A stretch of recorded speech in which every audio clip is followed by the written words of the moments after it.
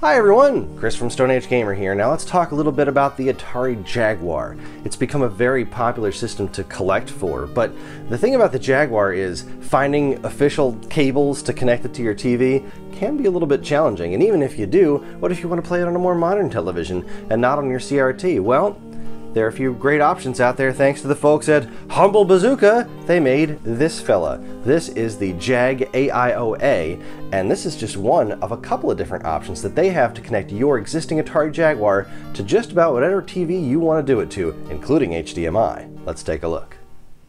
Alright, let's take a look at a couple of these situations here. Let's start with the basics. Start at the start. This is the JagAIOA amped. So this is kind of your basic version here. You've got your S video connection here. This is RGB.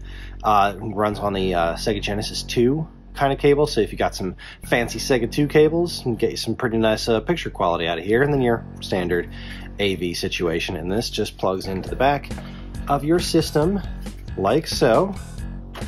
Look at that. Fits in nice and snug, just like a dream. And that is the basic version, the amped. I'm feeling pretty amped just looking at it. All right, next step up, we have the JagAIOA Plus. This one does everything that other one does. You got your S-Video, your RGB, your AV cables, plus it's got these guys for doing a JagNet. Right, JagNet, what it's called, for System Link and all that other wacky stuff that you can do with these ports. And then you've got your power switch on the side, on or off. That helps you work with the, let's say you've got a Jaguar game drive, you can turn on and off the JagNet capability so it doesn't interfere with any of the other regular stuff you're doing. It's got the Humble Bazooka logo embossed on the bottom there.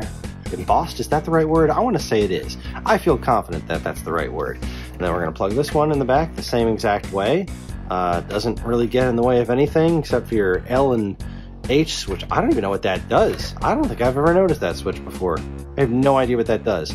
And obviously you're not going to need to use the regular TV switch, but your power supply is still readily accessible. Looks just fine sticking out of the back there, and there we go. Now the other one we're going to look at is if you aren't going CRT, you want to go new school, we're going to connect the Jag2HD, and that is exactly what it sounds like. HDMI. Not a whole lot going on here. You can change the 16:9 or 4:3 display. I think the 16:9 is like a stretched kind of thing. I don't think Jaguar games had native widescreen built in, but I could be wrong.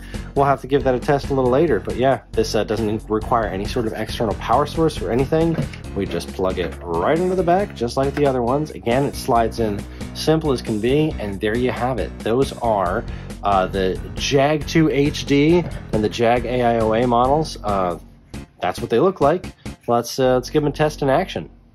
Okay, so I have Raiden for Atari Jaguar up and running on my TV, and I actually plugged in the regular base AIOA into the back of the system, and I plugged in a Genesis 2 level hike HDMI cable, and it actually is coming out really nice.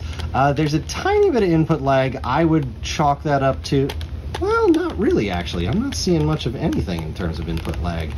I mean, not anything really perceptible, but if there is anything, I'd probably chalk it up to the, oh boy, I am not great at this game, to the actual HDMI cable instead of the unit itself, because this is working like a charm. It just again plugged in the HDMI cable, the whole level-like situation just as it was. But there's Raiden or however the heck you say it running on my Jaguar.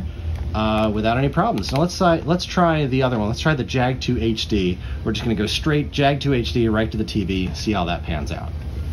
Alright, so here, thanks Floating Head, we have my Jaguar is hooked up now with just the Jag2HD, going straight in from just HDMI cable, right from that thing right to the TV, and the picture quality is definitely nicer than using the what did I use? The level hike just a few minutes ago. I mean, I did not learn to fly, Floating Head. I've barely ever played this game before because it's really weird.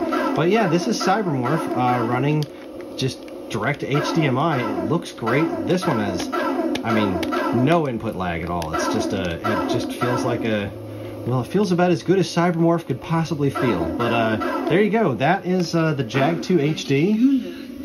I did not learn to fly. Leave me alone, floating head. There's the, the Jag2HD, the JagAIOA. They all work plug and play. Pretty straightforward. There you have it.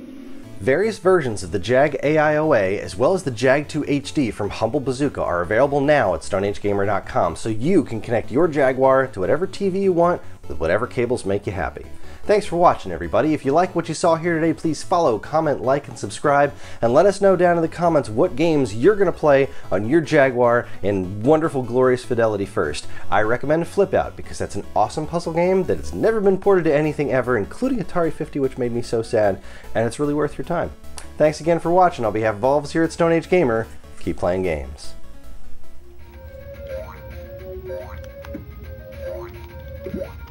Yeah, take that card.